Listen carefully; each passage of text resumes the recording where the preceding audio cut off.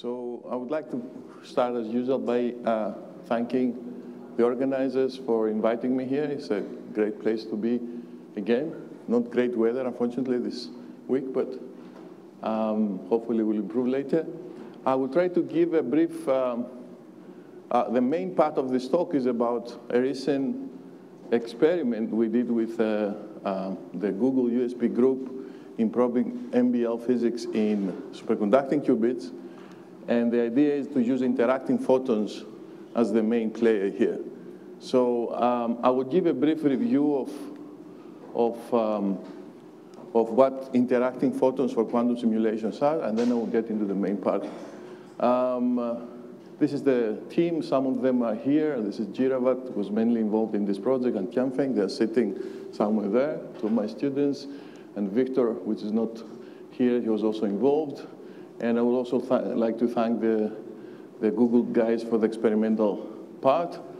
Okay, so experimental quantum simulations, I mean, state of the art and problems. We had this morning talks about ultra-cold atoms. It's one of the most popular platforms. Beautiful physics have been checked there in the sense of quantum phase transitions, Bose-Hubbard models, Fermi-Hubbard models. Then there is the linear optics setups, where people have been looking at topological physics and also application Bodeau sampling and chemistry. Of course, ion traps, ideal for digital quantum simulation and also quantum magnetism. And superconducting qubit is another platform which I will mainly focusing on, like the theory things I'll be talking about. You have a kind of a picture in your head will be in this kind of setups. And ideally, if you look at controllability and scalability, to do not trivial physics, you should like to be somewhere here for a fully fledged quantum simulator.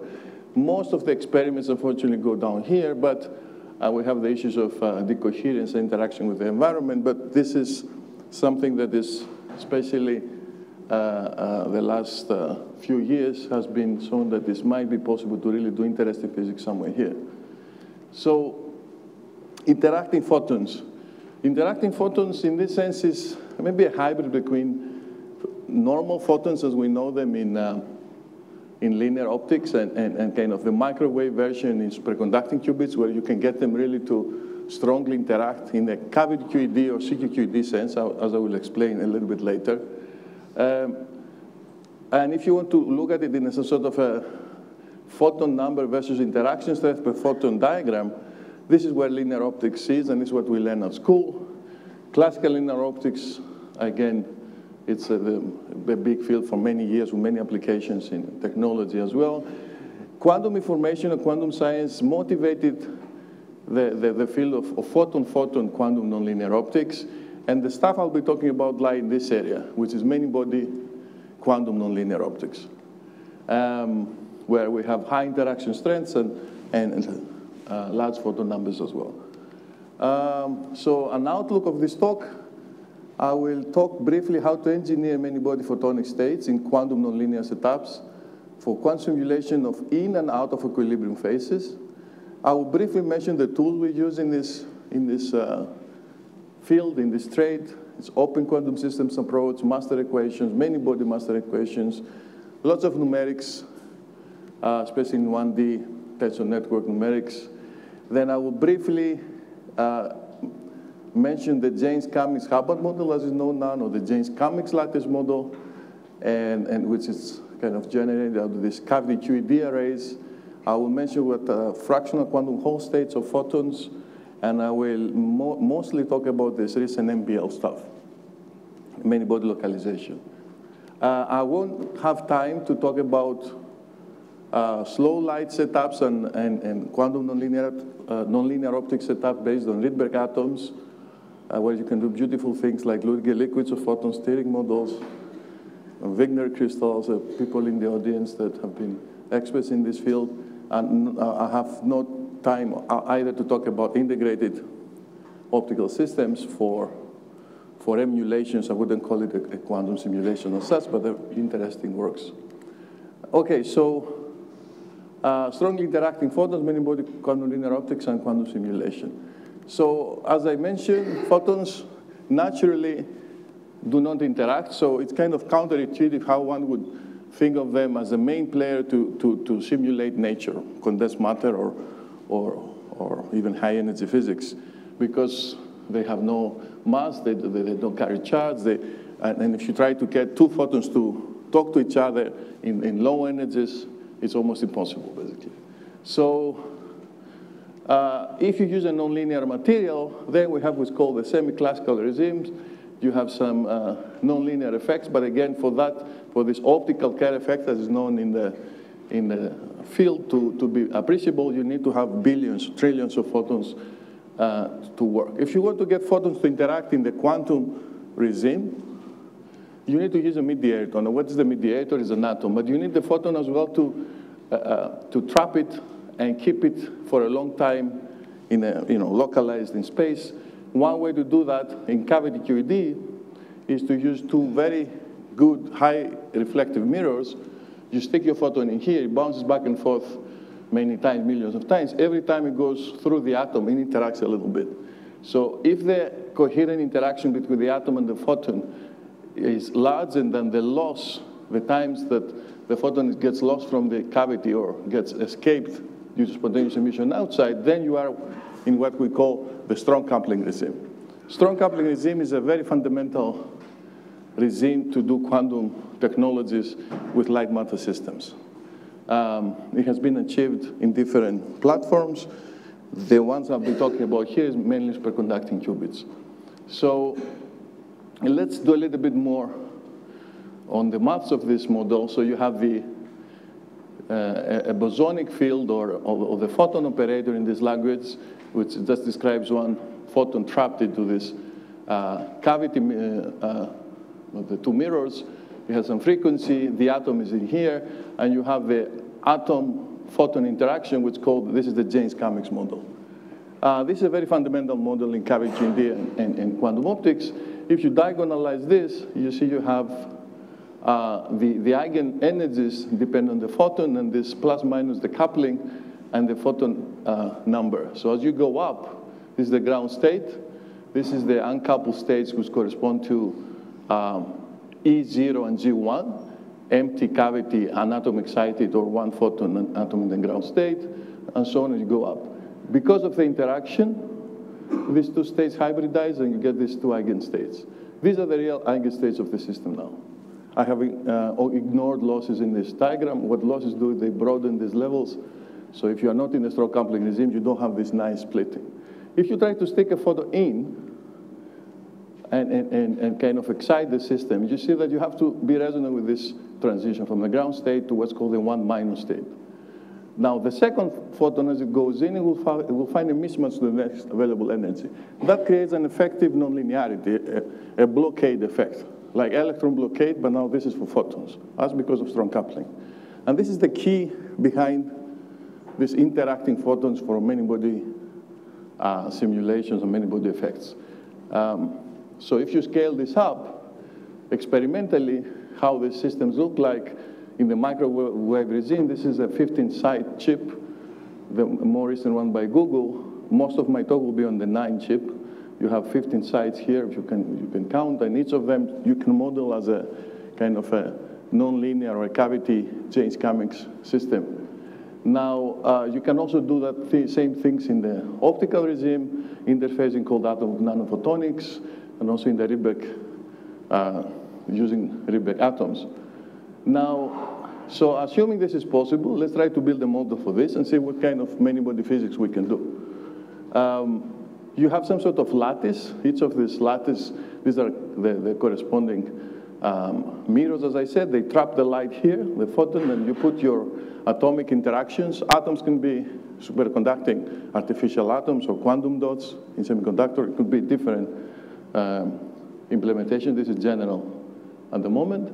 Then exploiting the photon blockade, maybe you can build some sort of lattice model or a James-Cummings lattice model that has some sort of interesting ground states or many-body correlations. So the simplest Hamiltonian one can write, and this is what we did almost like exactly 10 years ago, was to take the James-Cummings cavity-QED type of Hamiltonian and just add a hopping term where photons can hop from one cavity to the next, basically just from here to there and backwards.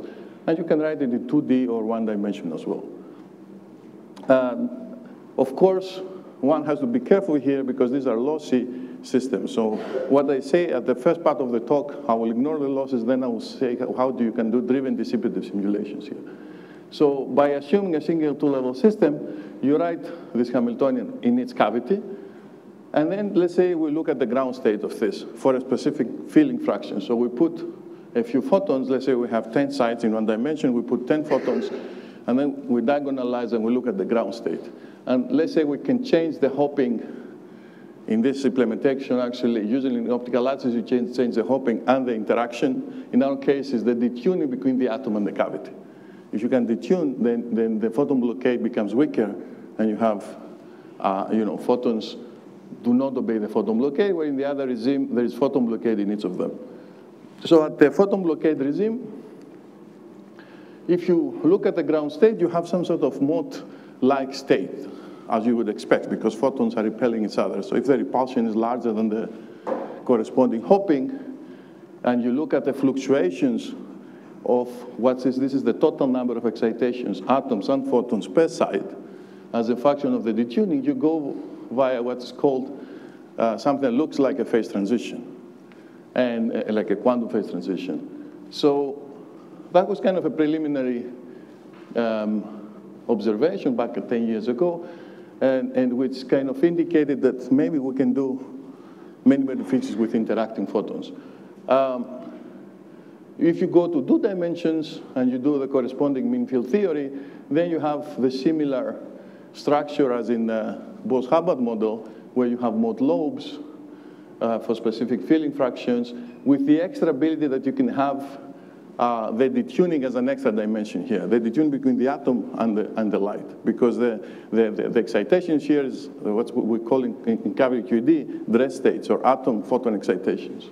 So you can play with the nature of the excitation to be more atomic or more photonic, and have richer structures and richer phase diagrams at equilibrium. Now, of course, if you can do that, then you can do spin models, you can simulate interesting generalized spin models, even in 2D, in theory. All this is theory at the moment. Or you can do 2-dimensional gauge fields by having 2-dimensional cavity arrays somehow constructed, where you can, as the photons hop around, they can pick up a non-trivial phase and implement a gauge field or a quantum Hall state of light. I don't have time to go through the details of this, but I'm happy to talk about it later. Experimentally, where this field is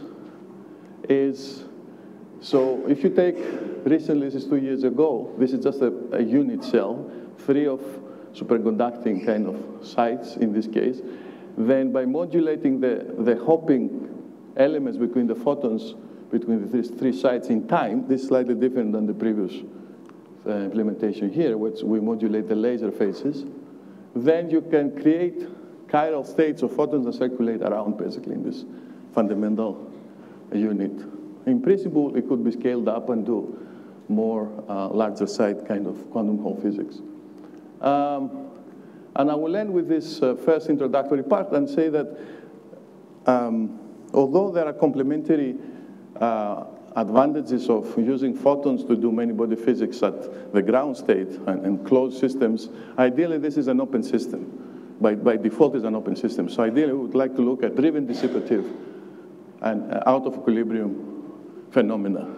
This is where its real strength would be, and this is where the field is really the last few years, where you have drive, you have losses, and you look at out of equilibrium states, steady states, and it has been shown that you can get exotic states of exotic phases like photon crystallization or Ferminization at beyond expected by stability in this kind of systems.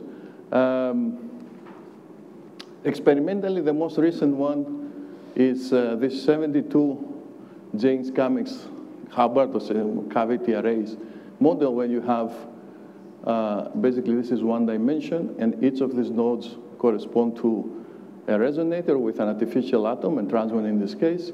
What these guys in Princeton did is they pump from one side, and they observe a dissipative phase transition in this 72 cavities lattice. There are more works in this direction, but I want to focus, as I said, on the MBL. So let me wrap up this part by saying that the richness of the system in out-of-equilibrium simulations is, except that it's naturally open, that you can play with the drives. You can have coherent drive in each of the lattice sites. You can have parametric drive where you pump in between and you have some sort of nonlinear processes that generates pairs of photons, or you can have weak, almost quantum or higher semi-classical driving situations. And then eventually what you need to do, you need to solve this massive many-body master equation, which you have your Bose-Hubbard physics here, or the James-Cummings-Hubbard, plus the dissipation from the atoms and the dissipation from the cavity, and look at either transient or steady-state physics.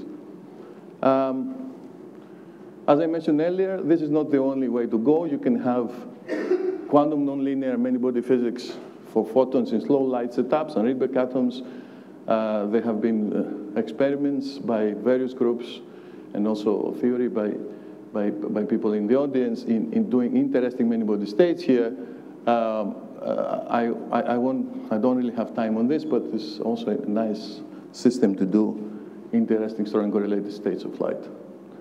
So in summary, we have larger length scales that allow for efficient preparation, detection, and single site addressing. This is something I should highlight compared to optical lattice, in the sense that if the cavities can be further apart, there is no optical wavelength limitation here.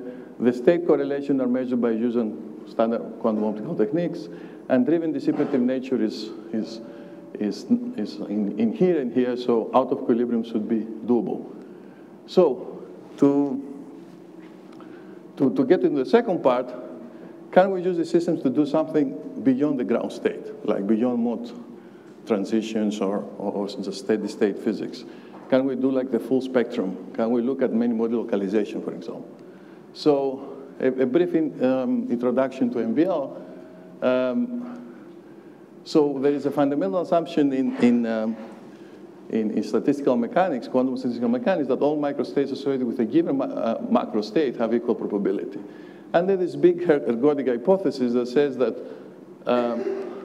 the system, if it's ergodic, it explores all accessible microstates over time. And I have a small, like toy picture here where you can see that in this case, you have breakdown of ergodicity in this kind of classical trajectory picture. The question is, what happens when you really have quantum systems, interacting quantum systems?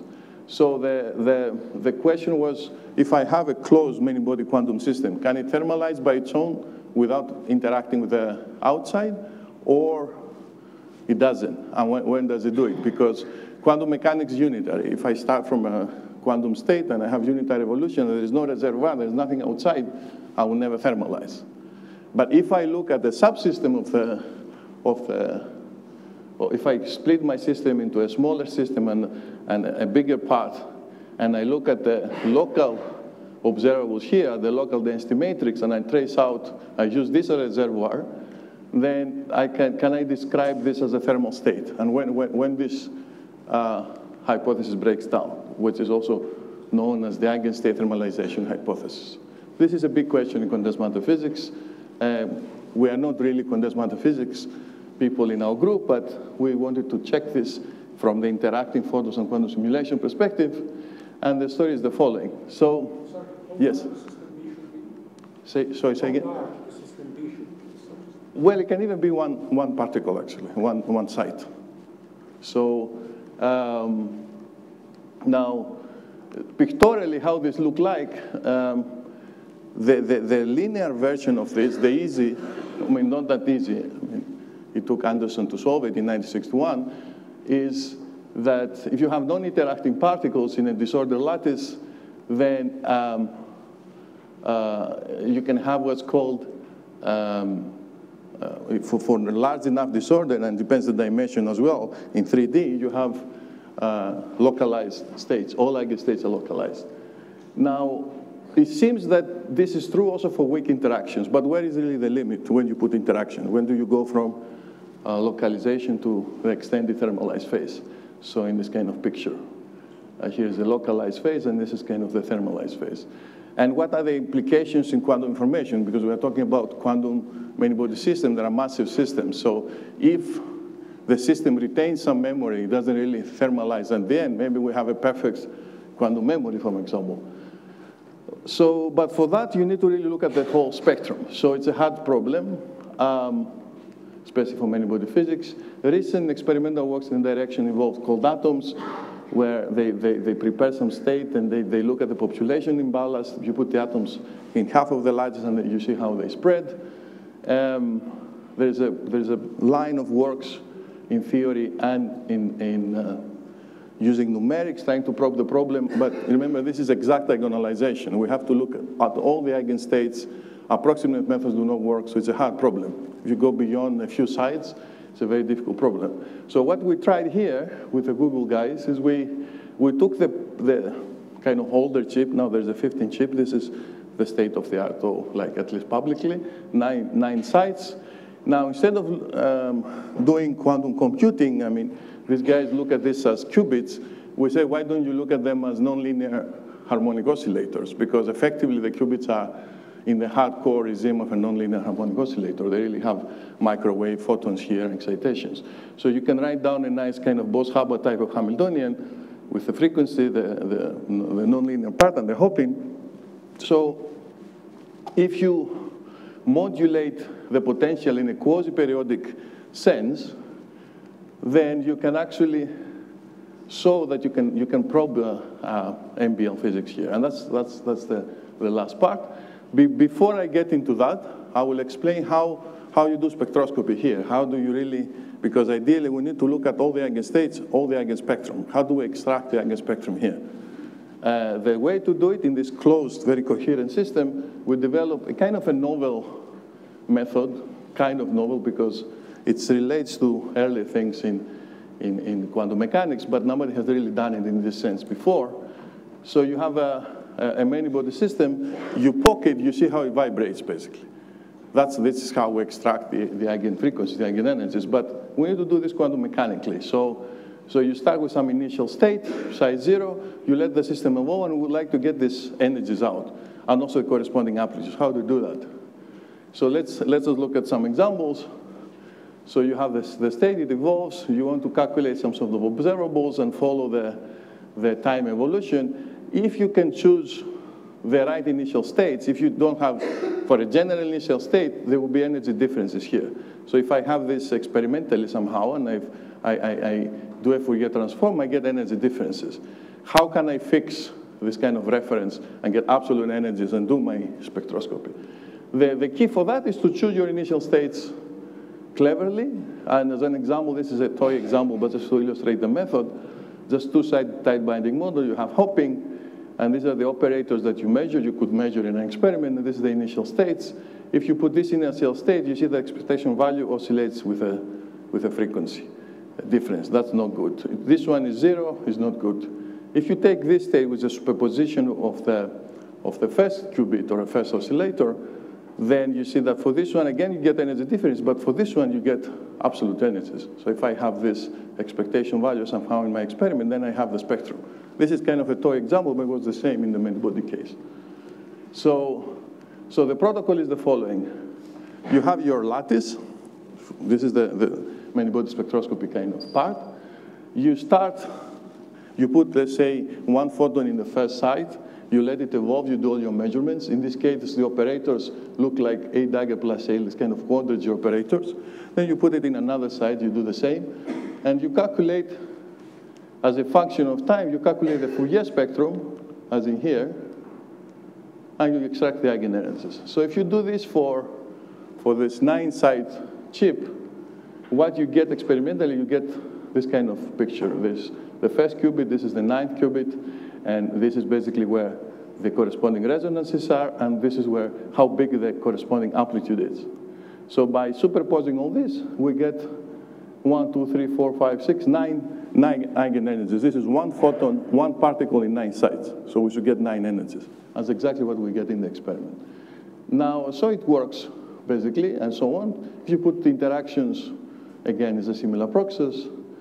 Now, to benchmark this and see how good the spectroscopy method is, we decided in the linear physics, this is before we put interaction, to try something kind of exciting and maybe non-trivial, which is the Harper model, or the butterfly Hamiltonian. In 2-dimensional quantum Hall physics, we know that the corresponding spectrum looks like this famous butterfly as a function of the magnetic field. You can do similar physics by projecting this 2D into 1 dimension. It's called the Harper model, where the magnetic field appears in the modulation of the lattice. So I'll skip the mapping, but it's also the spectrum. So this is the energy, this is the magnetic field. If you run it for 100 sites, you get the famous butterfly. Now, we have 9 sites, so it's not really, it's a baby butterfly in a sense, but still it looks like a butterfly. You have the head, this is a theoretical prediction, the tail and the wings. Doing the photon protocol, putting the photons in, evolving and doing the spectroscopy, we get this. So you get the Fourier amplitudes here, so you get actually pretty close to a butterfly. So the method works, the spectroscopy method works. If you look at the errors, this is in megahertz. I mean, this is slightly higher because of some systematic error in the experiment, but in general, it's pretty close to the theory. So that's linear physics. To do interactions,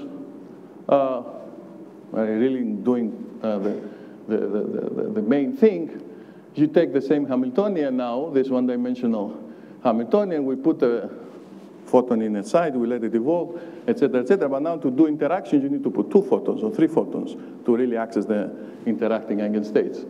And the Hamiltonian we chose is this Aubry-Audrey model with interactions. Why we chose the Aubry-Audrey model? Because we know this is known for 1 dimension where the ergodic phase and the localized phase are. So if the disorder is smaller than 2J, then you have the ergodic. In the other case, you have the MBL.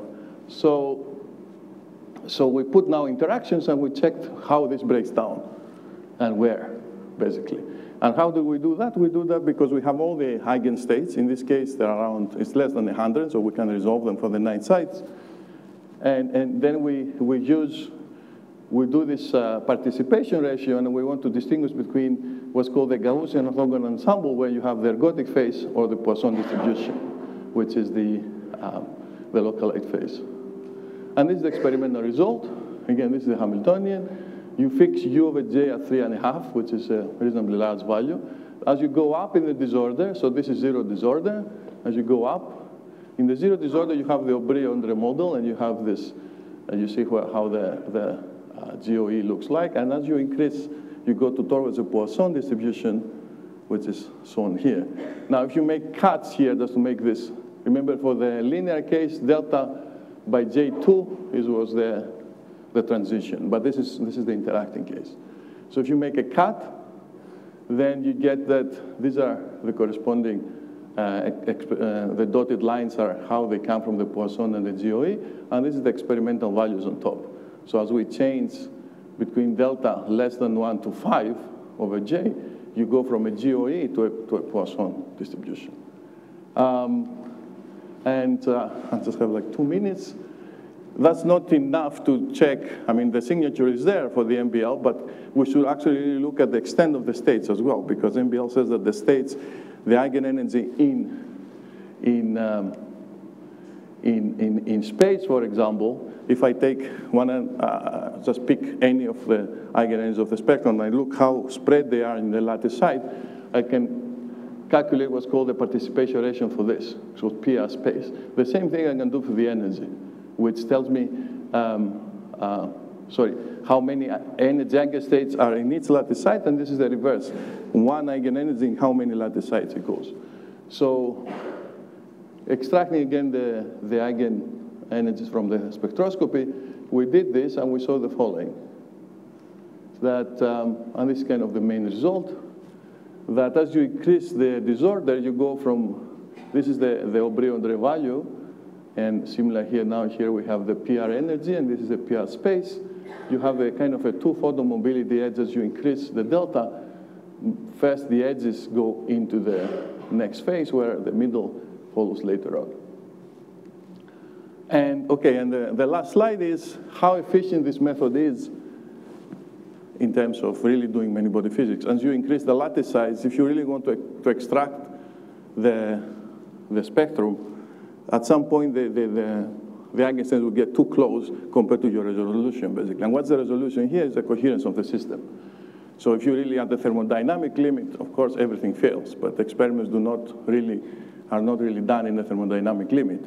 So what we've done here, I mean, for 18 sites, which is twice as big, and keeping the same coherence time that the guys have in the Google chip, we plotted the percentage of mission levels as a function of U and J, and we see that, so you get the maximum like 30% around here, but this is not too bad if you see how far the distribution that you get compared to the ideal distribution is. So even at this kind of quite larger size, which you have actually many levels that you miss, it will still work, because at the end it's statistics, what you're looking for. And I finish here. So I hope I kind of gave you a taste of what one can do with interacting photons. You can look at the ground state physics. You can look at the full spectrum of many-body models. You can do quantum home physics. I didn't talk about this much. And we would like in the future to look more in the interface between topology, interaction, and disorder. Maybe look at, we're already looking at this, at flow K driving and time-dependent stuff as we had in the morning as well by Dieter. And also hopefully try to get to test these proposals we have on these chips. And also we continue in this integrated chips and slow light stuff. So I would like to thank the group again. And then we have openings as well. If anybody is interested, please write to me. Thank you.